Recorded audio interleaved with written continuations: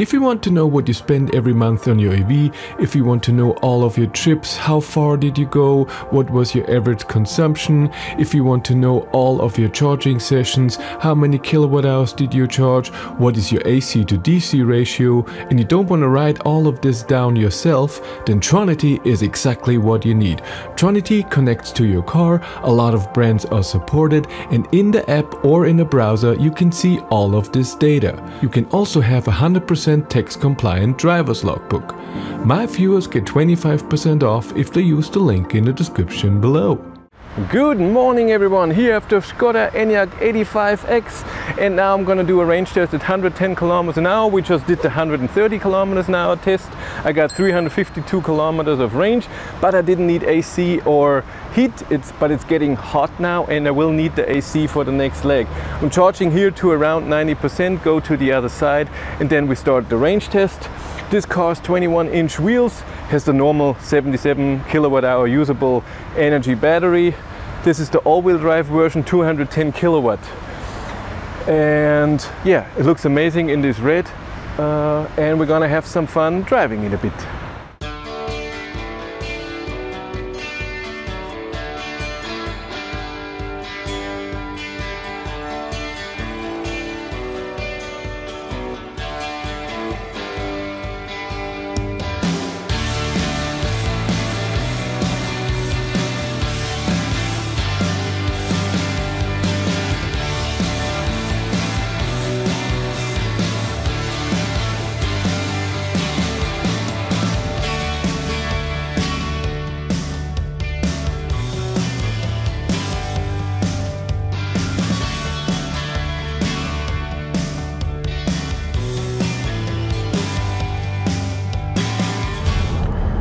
Again, I'm on the way with my range test here. I'm driving now 113.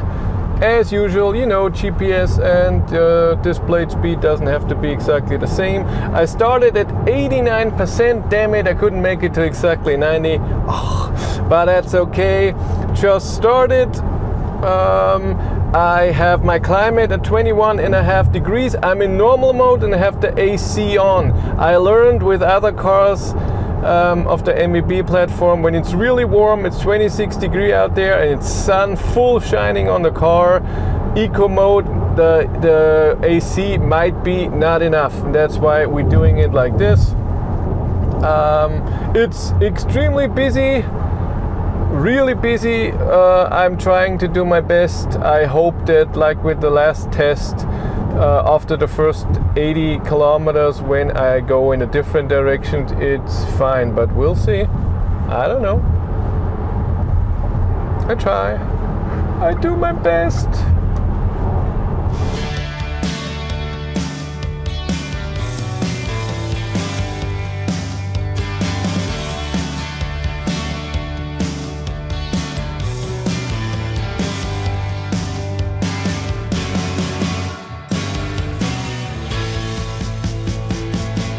I'm at 64%, so I used 25% of the battery, drove 115 kilometers, so full range would be 460 kilometers. 186 watt-hours per kilometer is my average consumption. It's still busy even to the other side. Oh my god! Sunday, nice weather, but I see a lot of outside people, not from here, so a lot of holiday people going home, coming from the north, I guess. I think it's another week till holidays in Bavaria stop. Not yet, but so far it has been a nice drive. And I tried it, by the way, with the AC. I put it into eco mode and it was too warm. I had to put it in normal mode again. That's better.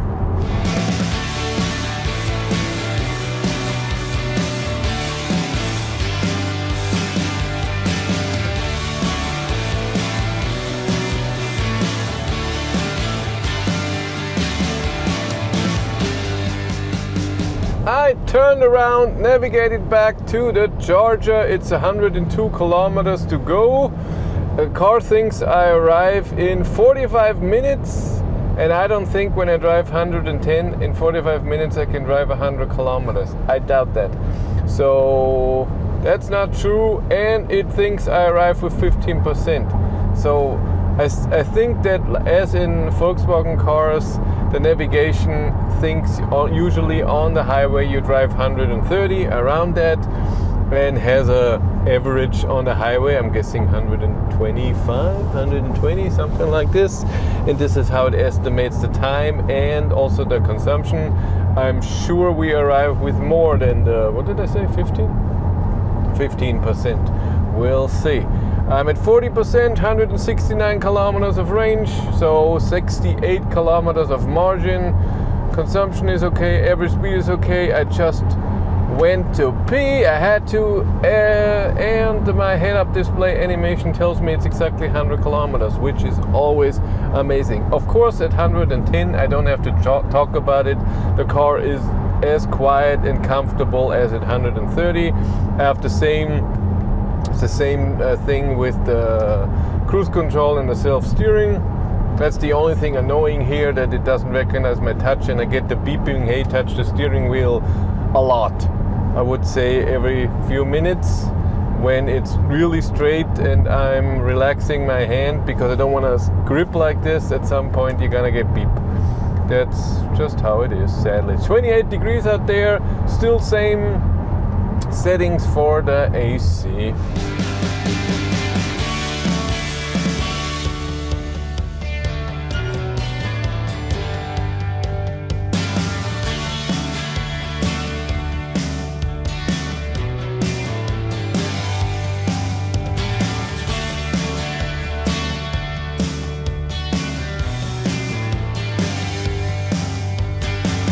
I was at 39%, forgot to film, which would have been 50%, but I calculated now. Consumption went a bit up, by the way, and right now I would have 462 kilometers. That's also very stable. That's very interesting. Didn't we have 460 before? So it's really stable here. Like I said, consumption is pretty much the same, and I even turned around at the same spot, so we're gonna have 328 kilometers at the end as well, the same as in the 130 kilometers an hour test. So we will see 325 as before, I guess, even though I went out to pee, but I don't think that's maximum of 100 meters more, because it was on the highway, it didn't make a detour or anything.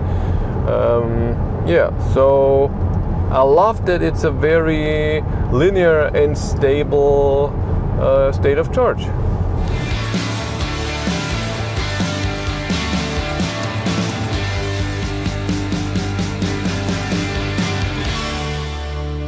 I arrived with 18%, so 3% more what the navigation told me, and I arrived 8 minutes later what navigation told me.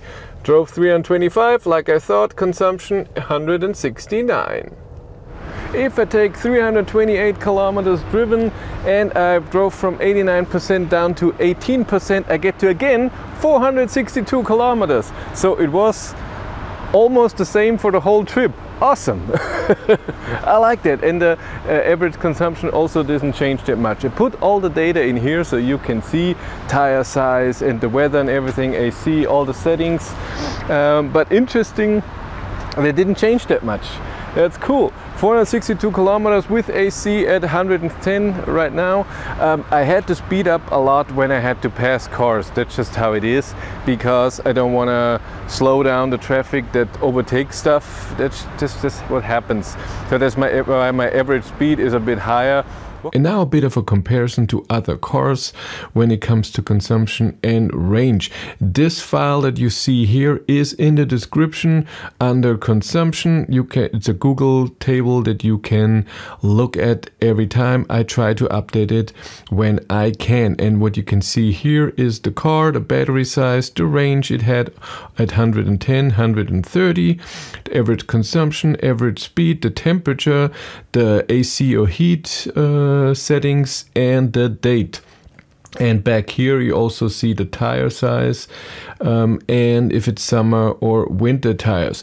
And we have the Enyaq here with 462 kilometers at 110 and 213. That's a bit, no, 353 kilometers at 130. And when we go up, the ID.7 Tourer had less range and lower consumption, which is interesting, but also lower speed. And I had the AC on the same setting, which is interesting. At 130, the same.